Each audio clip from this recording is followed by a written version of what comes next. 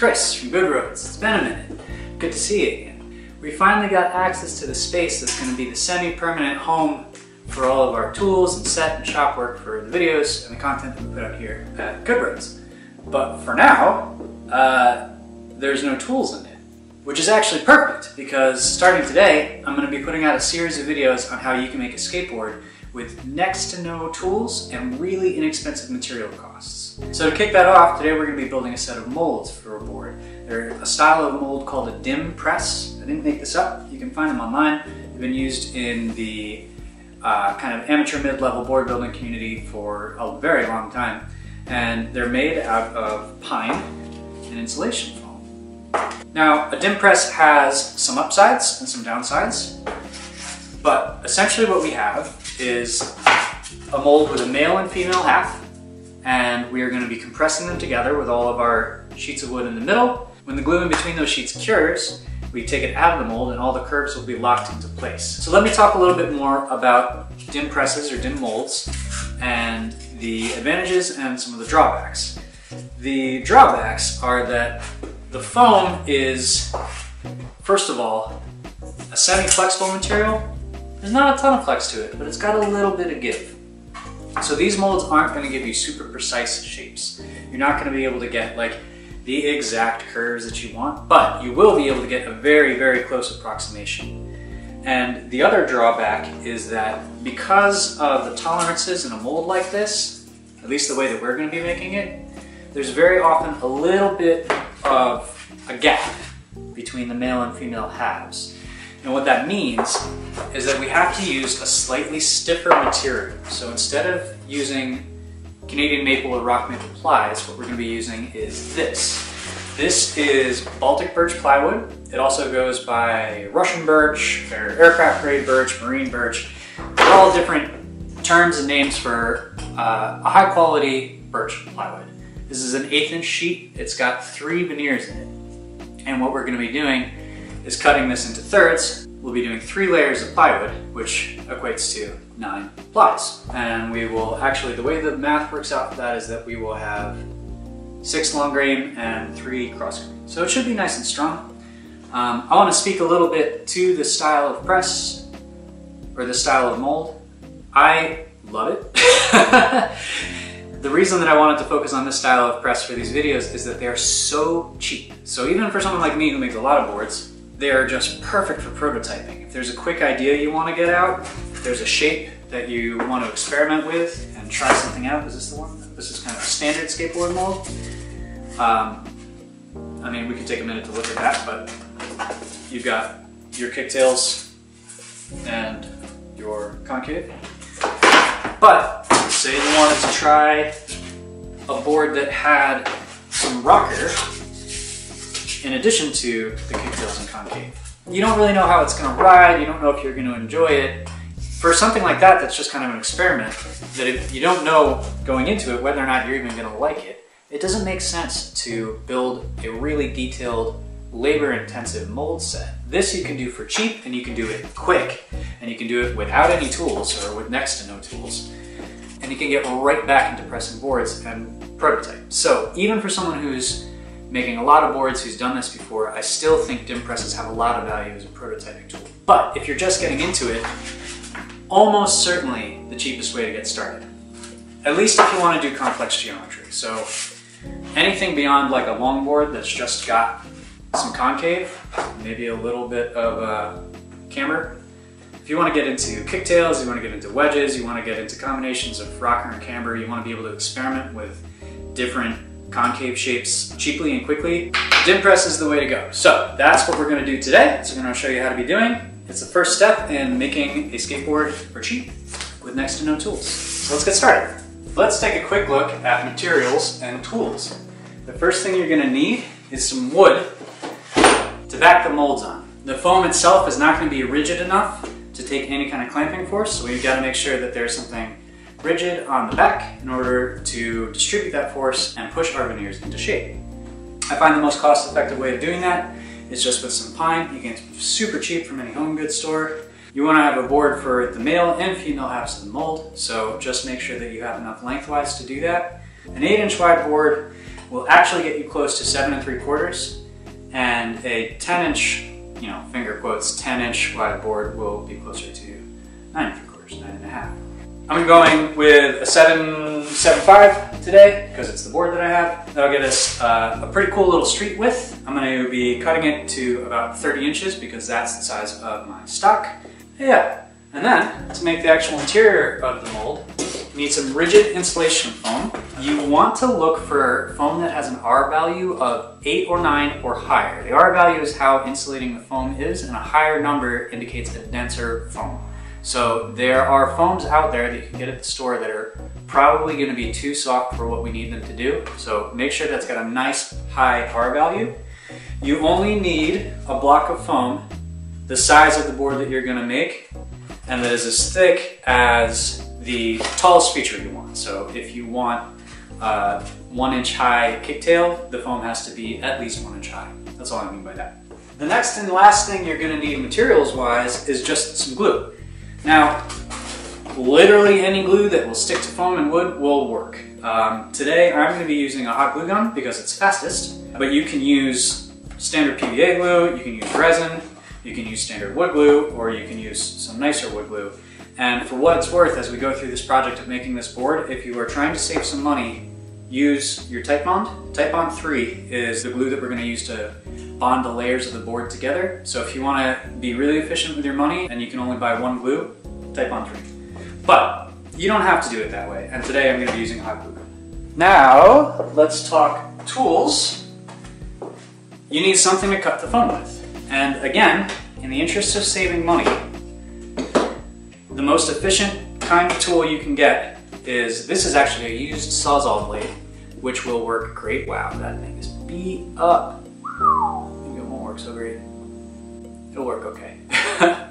But if you're buying your tools new, you're going through Home Depot, there's a saw called a hole saw, which is meant for punching through drywall, cutting out spots for sockets and things like that. It's about this long, it's about this shape, and it costs about $6. That you can use to cut your foam. You can use it to cut down your backing boards for the molds, and you can use it to do the rough cutting when you get around to actually shaping your blank. So again, for cost efficiency, go for a hole saw. Now, that is not the most effective tool for any of those jobs. So if you have them, or if you have the money to get a couple more tools, a good handsaw, way easier to be cutting the backing boards and shaping your board with. And a utility knife that can have a long blade is going to get you nicer cuts on shaping your foam. Making the actual curves and everything in the foam, this is actually a very good shape. The reason why is, unlike something like this, which is a pull saw, which is very flexible, a hole saw or a Sawzall blade is actually pretty rigid.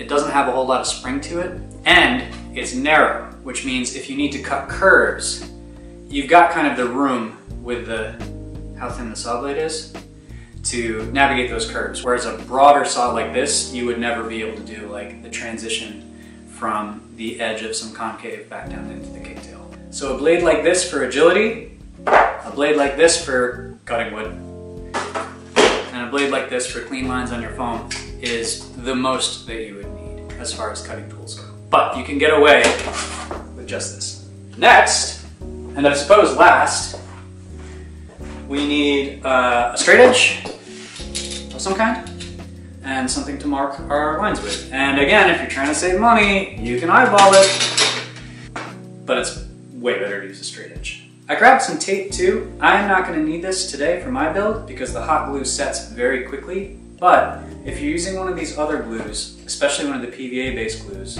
the foam kind of doesn't let any air through because it's an insulator, and it takes a long time for the glue to dry. So it can be very helpful to use some tape to just tack your parts in place as the glue dries if you're waiting. Something to keep in mind if you're using one of these longer setting glues. Okay, so that is our tool set and our materials. So let's get started. First thing we're going to do is cut our backing boards. So I'll talk more about Baltic birch when we get into the video about actually pressing the board, and I'll talk about some other material options you have and ways to source it, because it can sometimes be a little bit hard to get a hold of. But for the boards I'm going to be making today, this is the sheet that I have, and I don't need the mold to be any longer than the stock, so I'm just going to use my sheet of wood to mark out my lengths for my backing boards. Use a tape measure and a square too, but this just saves you a little bit of work. Cool. We're just going to take our saw and cut our boards. Little tip, just a little sawyer's tip. If you grab your saw like a pistol grip and put your finger along the edge of the blade, it'll help you keep that cut nice and straight.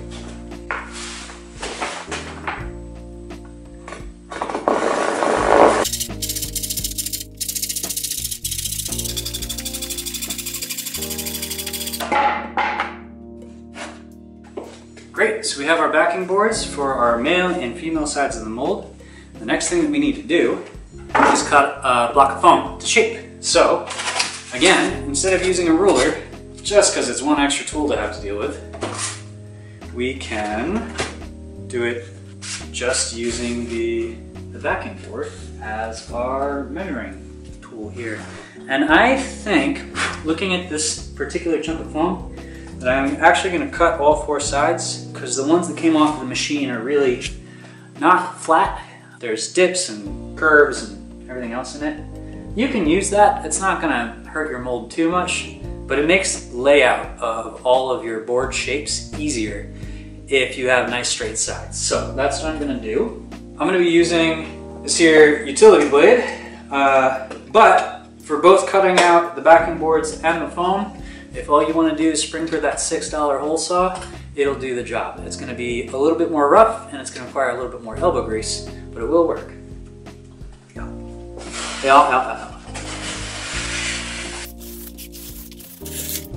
Cool.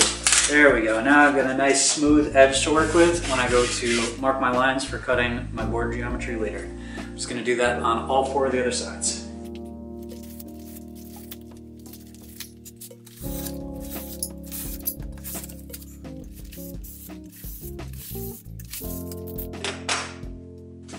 There we go. Beautiful. We've got a piece of foam that will live between our two backing boards that we will cut our board geometry out of, and using that we'll be able to make both the male and female sides of the mold. So the next thing that we're going to do is we're going to take the shape that we planned for our board and all the geometry, we're going to lay it out on the block of foam so that we know where to cut. I'm thinking, because of the size of this board and kind of for my favored wheelbase range, that I'm going to actually make a single kicktail mini cruiser type board.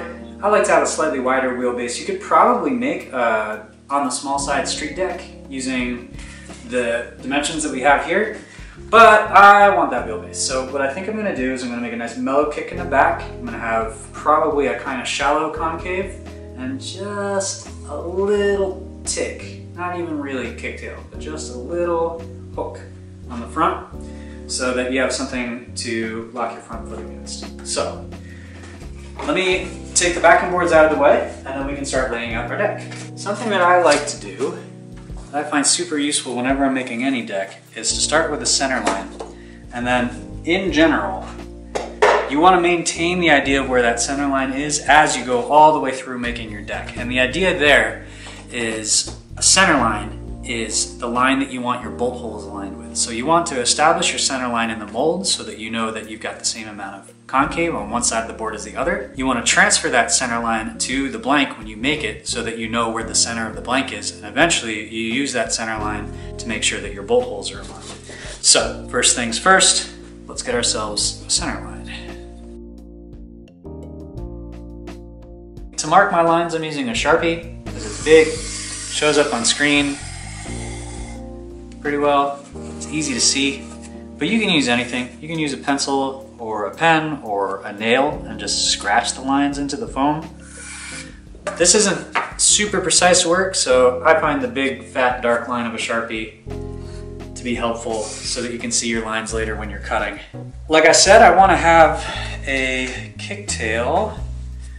Figure out kind of a rough idea of where I want my wheelbase to be. If we're doing a mini cruiser, what do we think of, like a 5-inch kicktail? That's kind of short.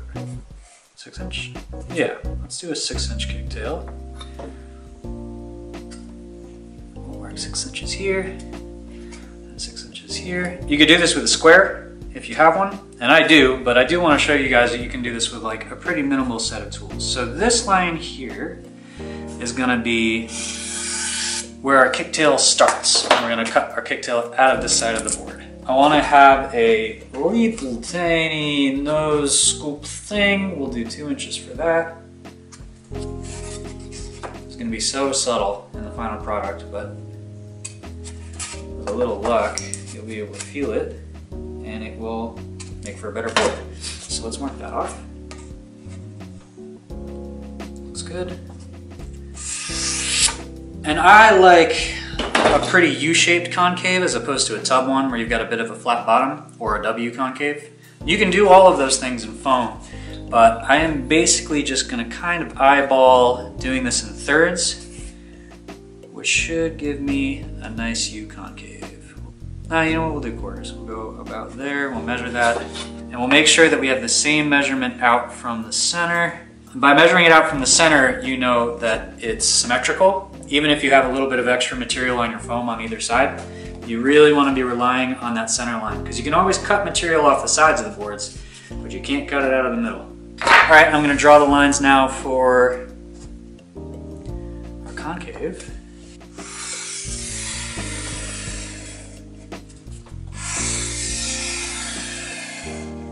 And the next thing that we need to allow for is wood can really only bend in one direction at a time. So we need to make space for a transition from the concave, which is going to be here, to the kicktail, which is going to be here. So this needs to go to flat. The easiest way that I've found to do that is to kind of just make a little chamfer. You might want to give yourself a little bit of room and tuck this out a little bit so that there actually is a little bit of flat before the kicktails. But in this case, I'm going to rely on the slight flexibility of the foam to kind of just make up for any imperfections. And that's one of the nice things about doing these Dimm presses is as long as you have a rigid enough material, it'll get close enough. So let's just draw our connecting lines back here.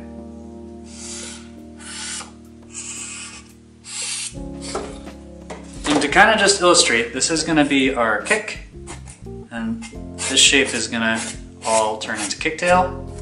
These are going to be our concave on this side and this side.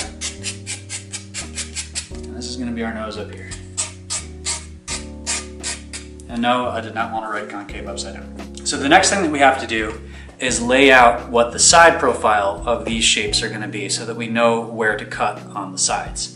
Something to keep in mind as you're doing this is that your kicktail can only be as long on the diagonal as your saw blade, because you have to cut all the way through the foam at once. But we'll get to that in a little bit. So just as a quick check, as you're laying it out, take your saw blade and make sure that it is longer than the longest cut you have to make on your kicktail.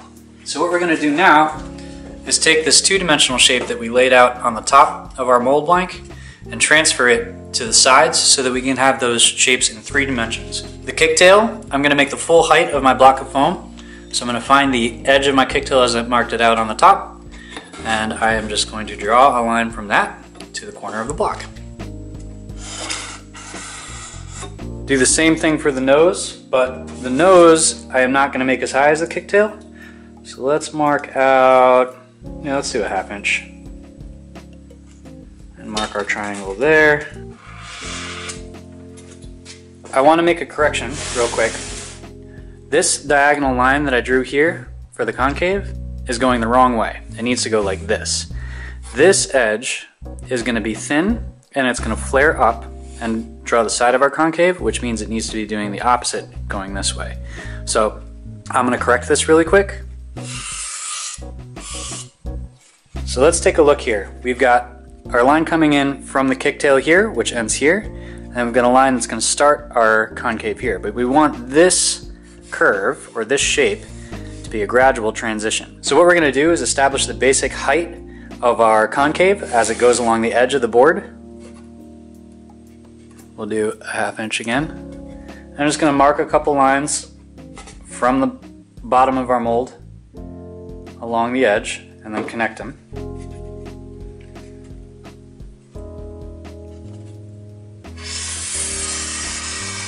And then we're gonna draw this transition here from the bottom of the kicktail to the beginning of the concave.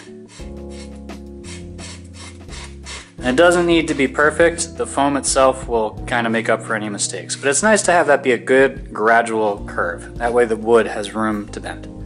So now you can start to see some of the three-dimensional shapes we're going to be making. Our concave is going to go from here to here, and then down along this edge, and down along this line here. Our kicktail is going to go down through this line here, and then across our mold here, so it's got a nice square transition. I'm going to go through and just mark the side components of the nose, and then flip it over and do the other side. So again, we've got our little nose, it's going to go like that, and we've got our concave, which we're going to cut out, and the shape's going to go like that. The last piece of marking that we need to do is to just mark the last line to outline the nose and tail on the front and back of the mold. I'm just going to take the marks that we made initially from the side, extend them onto the front and back of the mold, like that, and connect them with a line.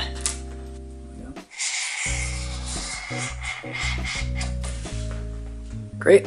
I guess we don't need to do that for the tail because the line for the tail is just the edge of the mold, so that's perfect. Up next, we're going to start cutting our foam. So grab your saw, and again, it's going to be advantageous to have a long, stiff, narrow saw. And I recommend starting with a kicktail instead of the concave, because the concave has got a slightly more complex cut to it. You want to get a feel for how the saw cuts through the foam. But what we're going to do is we're going to start on the line that we drew on the side, cut down through the block while trying to keep the back side of the blade in line with the line on the front of the mold, and the front side of the blade in line with the line that we drew here. That will cut a nice wedge out of our foam, which we'll be able to use both sides of. So let me get through the cut, and then I'll describe a little bit how this is going to work. But again, just keep a firm grip. If you're worried about the saw wandering, just go slow. You can always tilt and twist your hands. That's one of the advantages of having a narrow saw, is that you can steer a little better. And then just take your time and be careful, and you should have no problems. So as I'm cutting, I'm watching where the saw blade cuts along this line, and I'm watching where it cuts along this line, kind of moving my eye back and forth to make sure that it stays in line. If it wanders out of the way a little bit, I can either twist this way or twist this way to get the saw back in line. If you go slow, you should be able to keep it in control and make sure those lines are straight. If there's little variations, it's not going to matter, because the foam that sticks up or that is pressed down a little bit will just get compressed when we actually press the board in it. So there's a little room to make mistakes here. You don't have to be perfect. Cool. So this block that we cut the piece away from, this is going to be our male side of the mold, and you want to hang on to the pieces that you're going to cut off, because we're going to piece those together, and those are going to be the negative, the female side of the mold, that we're going to use to push the layers between. So as best as possible, try to make sure that the pieces that you cut off come off in a single piece, because we're going to be using them. Next, let's do the kicktail. It's the same cut, it's just a little bit bigger, so it helps to be a little bit more patient, and just take your time. Since this is a long, flat cut, I'm going to switch over to using this wood saw. And I'm hoping that I'll still be able to keep it in line. Even though it's a broad blade, I won't have to steer it too much. And it should make faster work of this cut, because this was slow going on this. You can only really move the blade back and forth about an inch. So you get there eventually, but I'm thinking this might be faster, so I'm going to give this a try.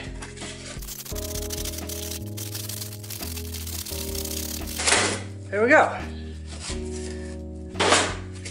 I'm glad I made that choice. It did make faster work of it. You'll see that my kicktail line got a little bit twisted there, but all I'm gonna do to help with that is I'm just gonna shave some off up on this end to even it out a little bit. I'll probably do the same here. Grab my knife real quick and just even out that line. And I'll do the same my blade's long enough. It is. Just smooth out that transition a little bit, and there we go. We've got the male half of our kicktail and the female half, and they'll go together like that. The last set of cuts that we have to make are the ones for the concave, and they're the most complicated ones. What we're gonna have to do is start on this corner here, keep the edges of our blade along this line, and then steer it so that it intersects these two lines. And then this is just a long cut, similar to the way our kicktails went. But this curve up front here, that's the reason why there's an advantage to having a narrow blade, because it makes it much easier to steer through that cut. But just like everything else, if you go slow and take your time, watch your edges, watch your cut, you should be able to steer your blade through that. If you make any mistakes, the foam can kind of account for it. You can always add, you can glue more foam in place if something goes wrong, but you can do it in one shot, and that's the best way to do it. So that's what I'm gonna try to do now. We're gonna start at this corner, cut in, and then turn and go down the line.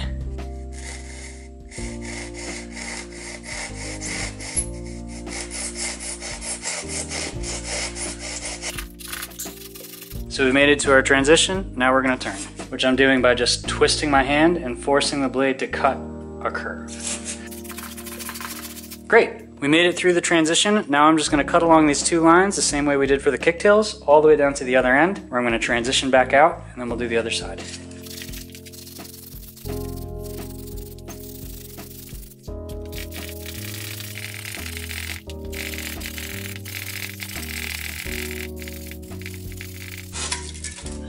There we go. Now the other side. Something that's good to do, just a quick note, is mark your cutoffs from the sides with the side that they correspond with. So we're going to call this one A, and we're going to call it A, and this is the nose. And that'll just make sure that the parts that you cut out are still matched up with the places that you cut them from.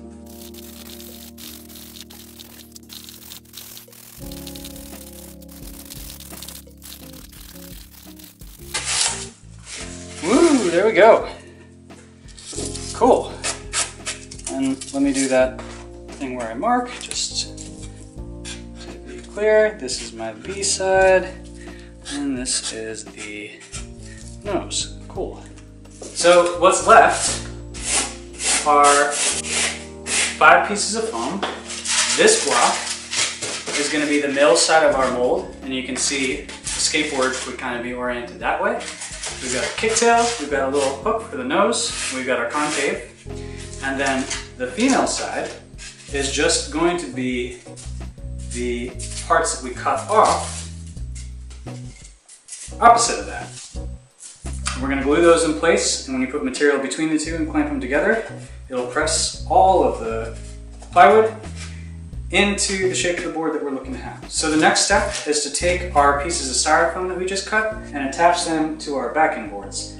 Just as a quick note, you can go in at this point and clean up your mold pieces if you want, sand them out, smooth them out so that they're not so rough, but you don't have to. Because we're using a stiffer material, we're using that Baltic birch, and because the foam has a little bit of give to it, even though the surface is rough, there'll be enough surface area in the right places so that when we squeeze it down, the pressure will get applied where it needs to go. So you can go in and clean it up, it'll make it look nice. It's always good to kind of practice your fit and finish, but you don't have to. This is gonna be good enough. So I'm just gonna go with this for now. Just waiting for that glue gun to heat up.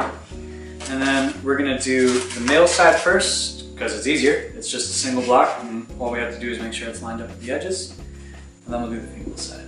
All I'm gonna do, spread a bunch of glue on the wood, and then put the foam on top of it. Now this is a high temperature glue gun, so if I put it directly on the foam, then it's gonna melt it, which is why I prefer to do it on the wood first. A lower temperature glue gun isn't so bad about that, but you have a little bit less time to work. If you're using a high temperature glue gun, especially when you get to the thinner areas, just be careful because it might melt through the foam and get on your hands, and it's very hot. And that does not feel very good, I can tell you from experience. Here we go.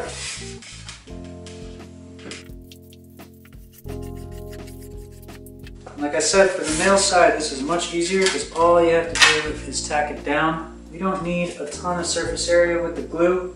All we're doing is making sure it stays attached. to our backing board. Made a little mistake gluing there, pulled it up, broke my piece of foam. This is one of the reasons I love Dimm presses so much, because they are so forgiving.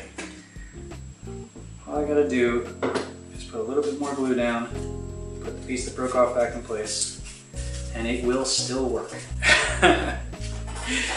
These things, on top of being cheap and easy to make, there is a ton of room for error. They're just really, really easy. All right, so we got our male half. And I like to use the male half as a reference for the female half, just to make sure everything's lined up. I marked the sides of my concave, A and B, when we cut them earlier, and I marked which end was the nose. So when I grab my concave pieces, this one says B, this is the B side, and I've got my mark for the nose, so I can just line those up. I can do the same thing for the A side. My A, and there's my mark for the nose. Kicktail, and nose. Now there's a couple ways you could do this. One that I think works pretty well is you put the backing board down, you put your glue down, you flip your pieces over, and this is especially important for the concave because they have to go to the opposite side because it has to get flipped back over for the molds to work together.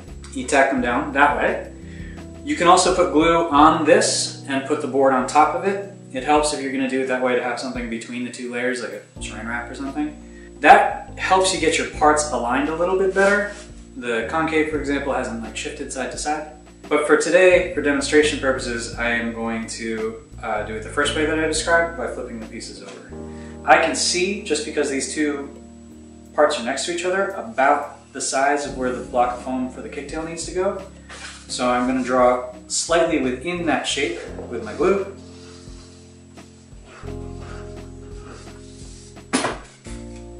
Block over. Lining up the edges, tacking it down. That worked great. Do the same thing really quickly for the nose. Ooh, just barely. All right, that should be plenty.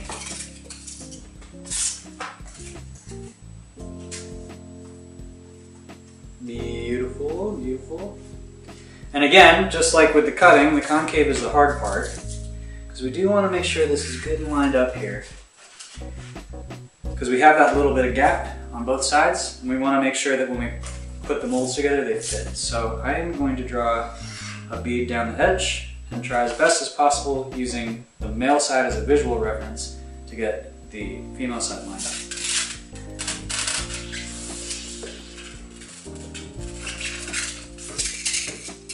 Cool.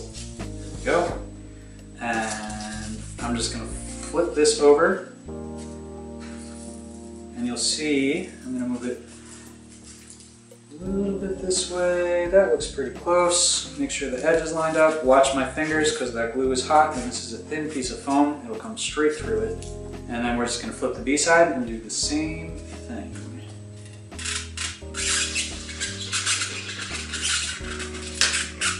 All right, cool.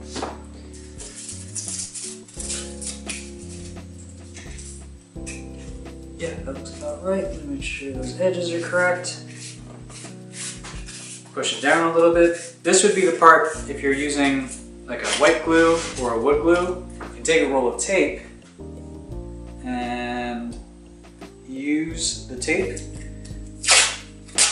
to tack down your parts.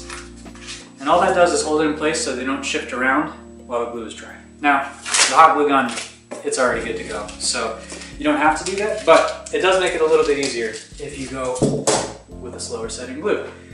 And that's it. That's our mold done. We've got the male side and the female side. Do a quick check. Flip the halves over, make sure they fit together. Make sure that there's not too much of a gap anywhere. Let's take a look here. Yeah, that gap looks okay. That's actually, I think that's one of the better ones I've done. That's cool. So our two mold halves fit together well. We've got one last thing that can be helpful to do, which is to grab our Sharpie again, and we mark that center line at the beginning of the process. We want to make sure that we can see it from the outside of the mold. So just continue that on across and down your sides. Do the same thing on the tail. You could also do it, you know, on the foam pieces before you incorporate them into the mold. That works just fine. The reason I'm doing this now is because it's much easier to transfer the center line from the mold to the blank when it's still in the mold instead of sitting there and having to try to calculate the center line on top of the blank. So we're gonna have our pieces of wood in here. They might overlap, they might shift around a little bit while we're pressing, but if we have our center line on the mold, when it's done curing, all we have to do is mark it there, and we can draw our center line right down on the board. Excellent. So that is how you make a really cheap, easy set of skateboard molds. So this is probably the most important part of making a skateboard. The next most important thing is we need something to squeeze them together. And there's a lot of ways of doing that inexpensively too. And in the next video, I'm going to be showing you two of them. The absolute cheapest way to do it is just to pile heavy stuff up on top. So we're going to be pressing a board that way.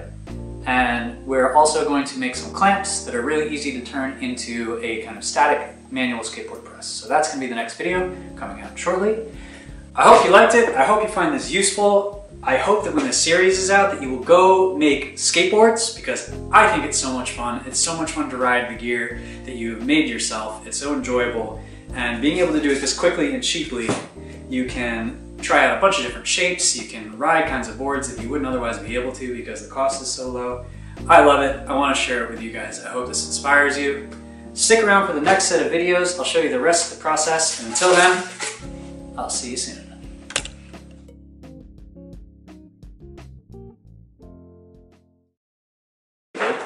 Oh, to the table.